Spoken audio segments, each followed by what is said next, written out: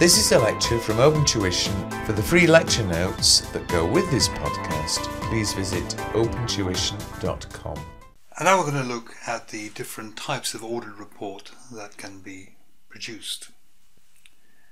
And you can have, first of all, what I will call a basic audit report or a clean audit report, which simply says the financial statements show a true and fair view.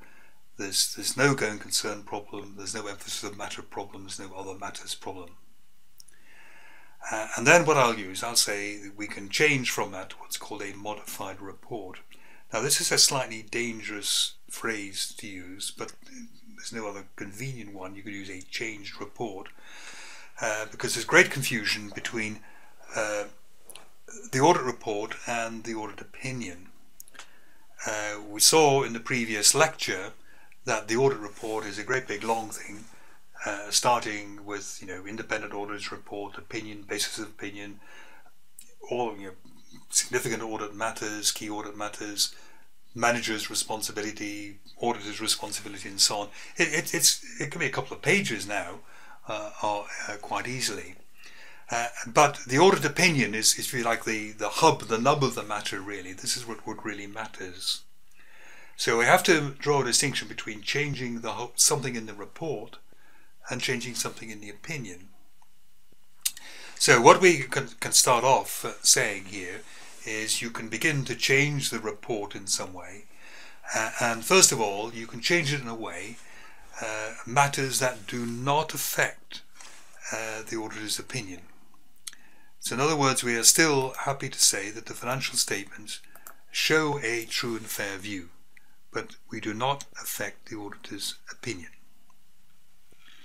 So these are really little additions to the audit report to be of help to members, but there is no criticism here of the financial statements. They are as good as they can be, and the sorts of additions we can add on here: emphasis of matter.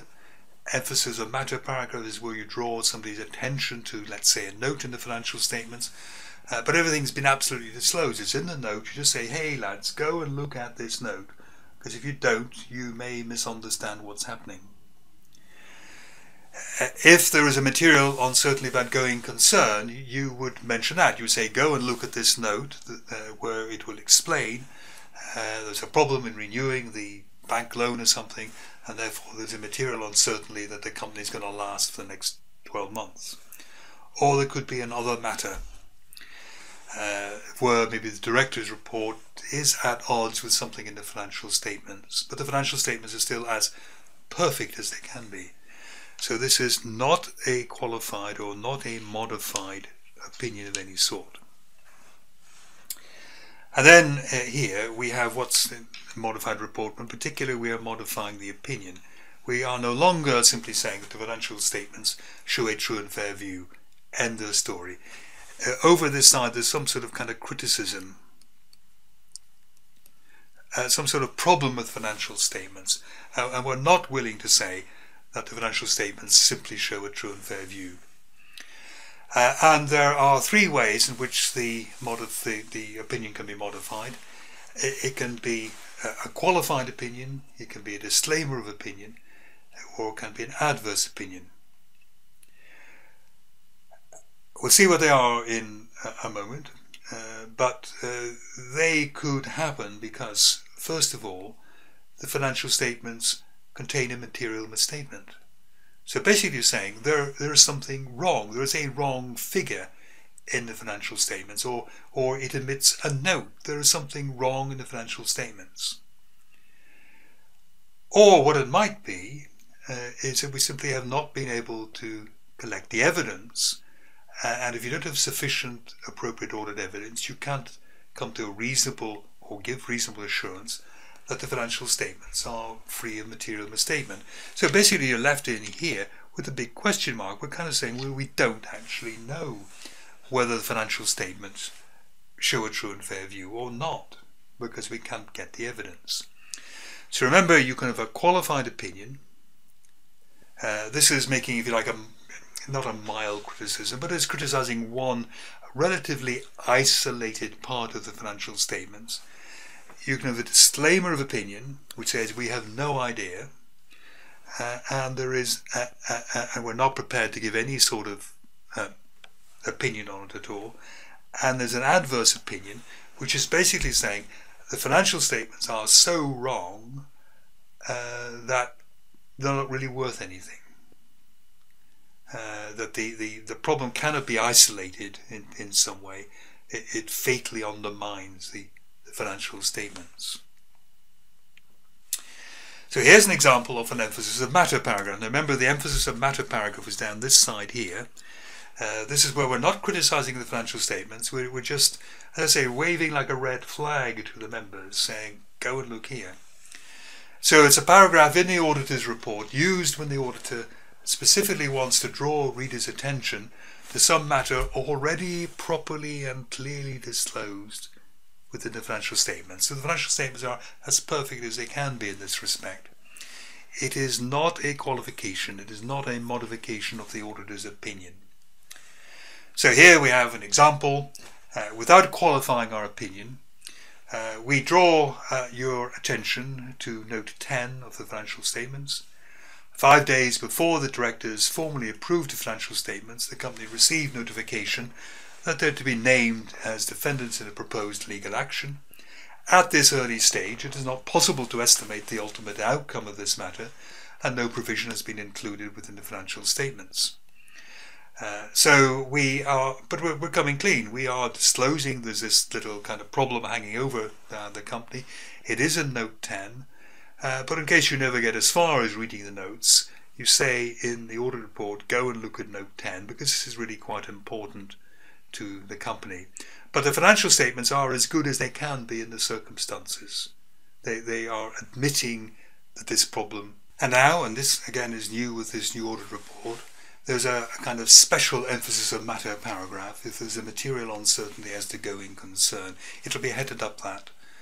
And this is very like emphasis of matter. It's a paragraph in the auditor's report used to refer to a going concern problem that is already disclosed in the financial statements. So again, nothing wrong with financial statements. It is therefore not any sort of modification to the auditor's opinion, any sort of qualification or adverse opinion. It's added as an additional warning to people, go and look at here note 13. So here it says, without qualifying our opinion above, we draw attention to the fact that in note 13 the directors discussed the renewal of the company's bank loan, and presumably it's going on to say that the bank isn't responding to their requests, and therefore there may be difficulty in going for the foreseeable future. An other matter paragraph would be, before we get on to that, what would give rise to going concern problems. We should assess the going concern over the 12 months from the balance sheet date, and signs, and this should be assessed by the directors. It's their job to assess going concern, and then the auditors audit the directors' assessment of the going concern. But typical sorts of signs that the company might be in trouble: negative operating cash flows, in other words, cash flowing out; inability to pay suppliers as and when due, payments getting slower and slower and slower. Operating losses don't immediately lead to going concern problems, but they eventually will. Borrowing facilities not agreed, and the bank is kind of avoiding your phone calls and so on. Loss of key staff, loss of key customers. If you're selling 80% of your output to one customer and they go somewhere else, then you could be in serious kind of going concern problems. Technology changes, so that what you're doing, what you're making is no longer popular, is no longer going to be selling. Legislative changes. We've had recent in the UK big changes in our pension legislation, and this meant that some financial companies, in a way, there was almost no purpose to many of the products which they were offering, and some of them would be facing probably going concern issues. And then non-compliance with regulations. This could be a big fine which could bankrupt you. It could be removing your right to trade, removing a license to trade in some way. All of these are warning signs about going concern. The effect on the audit report, if it's disclosed, it is, this special emphasis of matter now. It's a special paragraph now. It's not really emphasis of matter. It's this special paragraph drawing attention to going concern issues. If it's not disclosed, then the financial statements are wrong. They should be disclosing going concern issues. And probably it's going to be some sort of adverse opinion. The financial statements do not show a true and fair view, or potentially it could be an except for if it's simply missing a note. So if the directors do not make this assessment of going concern, then I think we're likely to get to an adverse kind of opinion, or a disclaimer of opinion. If there says going concern and it appears that there is no realistic prospect of the company's survival, then the financial statements should be drawn up on a breakup basis. But if there's only some doubt as to going concern, you draw them up on a going concern basis, and there should be a note in the financial statements referred to by this note in the audit report, material uncertainty as to going concern. An other matters paragraph, if it requires one, is used to refer to a matter not presented or disclosed in the financial statements, and nor should it be disclosed in financial statements, that is relevant to the user's understanding of the audit. For example, here, without qualifying our opinion above, we draw attention to the fact that the profit figure disclosed in the director's report does not agree with that in the financial statements. Now, you can't have a modified opinion about the financial statements. We're saying the profit as disclosed in financial statements is right, therefore the audit opinion is fine, but we're saying it's the other stuff, the stuff that we're not reporting on in the director's report, that's what's wrong. And because people often look at the director's report, maybe before they look at the financial statements, they're going to get mixed messages. So what we're doing is basically we're pointing out, by the way, what they said in the director's report is inconsistent with what's in the financial statements. But we can't issue a modified opinion because the financial statements are still fine. Now, the qualification matrix which arises here is important to look at. If the financial statements contain a material misstatement, first of all, before you do any modification of opinion, it has to be material. It has to be of a size that would influence someone's economic decisions. And here the phrase is except for. In other words, we're saying, except that this is wrong, the rest of the financial statements show a true and fair view. You can isolate the problem, really. If, however, the thing is pervasive, this means that really the error or the misstatement is so huge that really all of the financial statements are undermined. Pervasive means almost affecting everywhere or appearing everywhere. If you talk about a pervasive smell in a building, it means every room you go into you can smell the damp or something of that sort. Here we're saying the error is so big that really the financial statements are a waste of paper. Now, by and large, auditors will try and prefer to give an except for, because if you give an adverse opinion, it really means that your shareholders are left with nothing they can rely on. If at least you give an except for, you can say, well, that's wrong, but the rest is okay. It's rather more useful. The other reason you can qualify is you've been able to obtain sufficient appropriate audit evidence. And again, if this is material, that's your first hurdle. It has to be material absence of evidence. But it is limited, it's except for. Except for that we're unable to verify that the accruals figure was correct. But it's kind of isolated.